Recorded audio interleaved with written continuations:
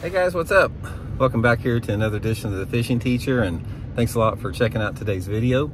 Guys, today we're going to be talking about the time frame it takes for a beginning angler to get good at fishing, or to basically go out where they can start catching fish if they don't know anything about fishing. Because here on The Fishing Teacher, sorry I'm a little sweaty, just got out of the gym, guys.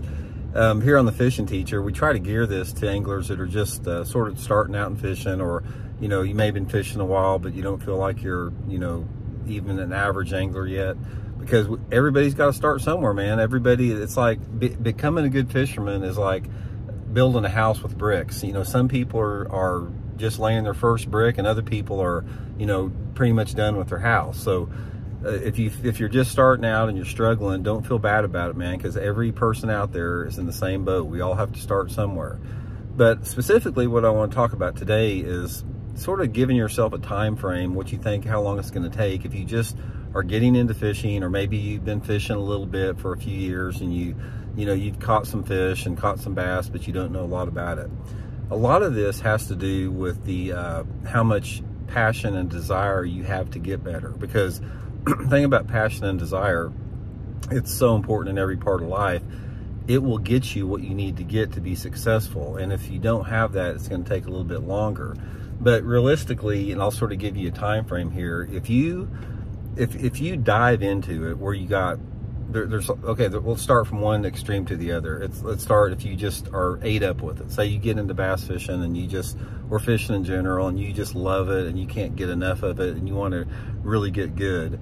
If you spend a lot of time fishing on the water, reading about fishing, talking to people that fish, you can pretty much figure if you do this for a couple years, you're going to start seeing a noticeable increase in the success level you have on the lake. Your days of not catching them are going to become fewer and fewer and fewer, simply because you're assimilating information. Not only you're gathering information from outside sources like YouTube, but you're applying it to real on-the-water situations, and you're going to notice your techniques and your success improving. And another thing you're going to notice is you're going to take techniques, say for example like what I talk about here on the channel, and you're going to put your own personal twist on it, and your own ingenuity and creativity, and you may have more success at a certain technique than I do, based upon how you modify it to suit your own needs.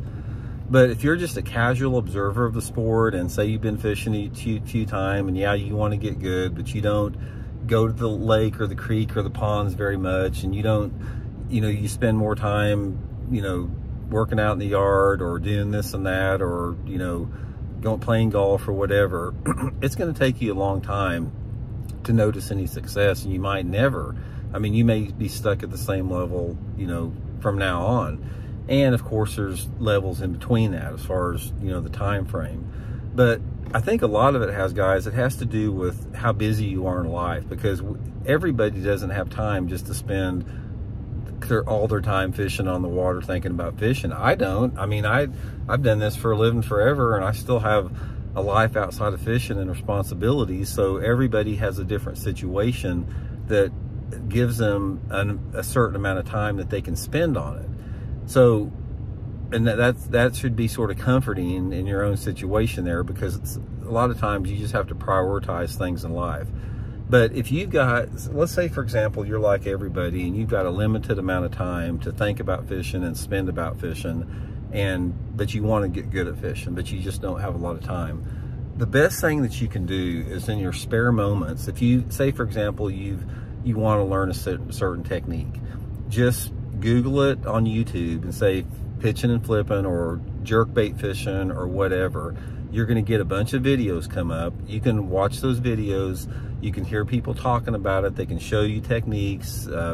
Maybe like me, it may be in the tackle room talking about it. Some people may be out on the water, but you can get sort of a mental picture of the technique. And then what you have is spend those days that you do have to be able to go out in the water working on a specific technique. When you go out there, if you've got a limited amount of time, don't just go out there and go fish and say, okay, today I'm going to spend my day on the water. I've got 2 days a month to fish. Today I'm going to spend my time doing nothing but trying to learn how to catch fish on a jig. and I'm going to take nothing but jigs with me, and I'm going to look for the type of areas that I think that I can catch fish on jigs based upon the YouTube videos I've watched, or the same with a jerk bait, or the same with a crankbait. And once you do that, you will, if you focus on one specific technique at a time, the learning curve will really be cut down, and especially if you can get a few bites doing it, you'll learn real quick. Because that's one of the things about any technique that you learn in fishing. It's very critical to get bit on it, because you have to feel what that strike feels like on a jig, or a jerkbait, or a crankbait, or an Alabama rig.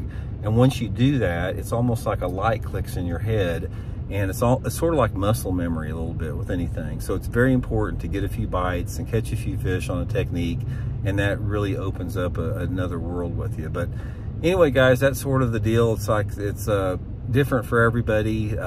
It's like anything else. The success that you have on it is going to be dependent upon how much energy you put into it, and everybody's situation is different out there. So anyway, thanks for checking in. We'll talk later.